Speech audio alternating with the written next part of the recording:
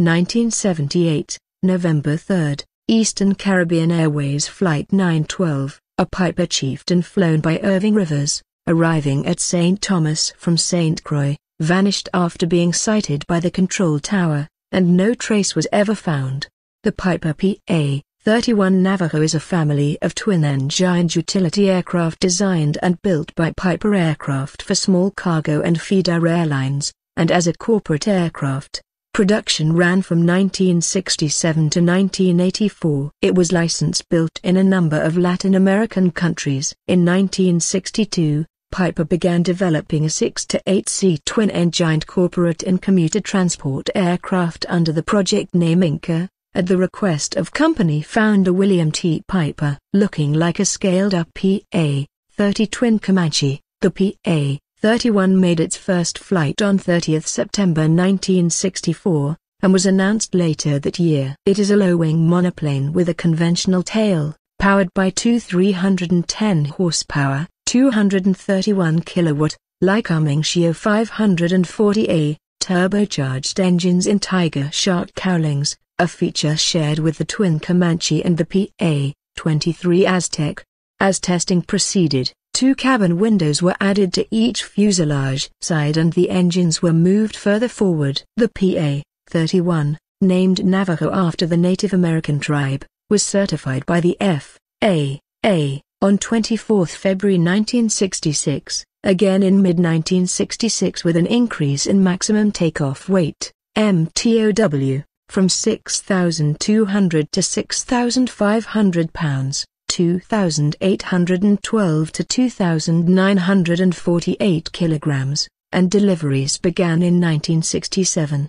The PA-31-300 was certified by the FAA in June 1967, the only variant without turbocharged engines, 300 horsepower, 224 kilowatt, Lycoming IO 540 M1A, 5 engines driving two-bladed propellers. Unofficially, the initial model was referred to as the PA-31-310. Only 14 PA-31-300 were built in 1968 and 1969. The smallest variant production. In January 1966, development of the PA-31P pressurized Navajo had begun, Piper's first pressurized aircraft. The PA-31P, or PA-31P-425 unofficially, was certified in late 1969. It was powered by 425 horsepower, 317 kilowatt,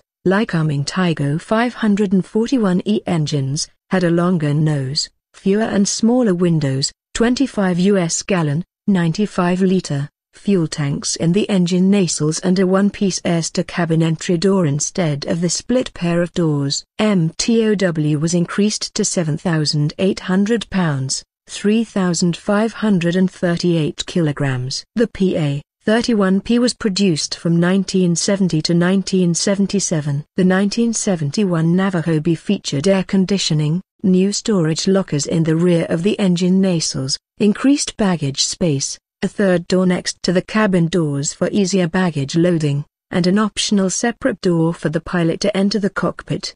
In September 1972, Piper unveiled the PA-31-350 Navajo Chieftain, a Navajo B stretched by 2 feet, 61 centimeters, for up to 10 seats, with more powerful engines and counter-rotating propellers to prevent critical engine handling problems. The Chieftain was powered by 350 horsepower, 261 kilowatt, Lycoming Shio 540 variants, with an opposite rotation L Shio 540 on the right-hand wing, and MTOW was increased to 7,000 pounds, 3,175 kilograms. Deliveries started in 1973, after a delay due to a flood caused by Hurricane Agnes at Piper's factory in Lock Haven, Pennsylvania. The 1974 PA-31-325 Navajo CR was based on the Navajo B. The Navajo CR had 325 horsepower, 242 kilowatt,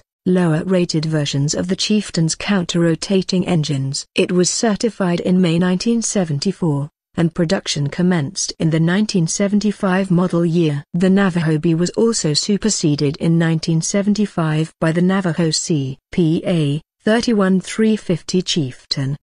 Stretched version of the Navajo with more powerful 350 horsepower, 261 kilowatt, counter-rotating engines, a Lycoming Shio 540 and a Lycoming L Shio 540, to eliminate critical engine issues.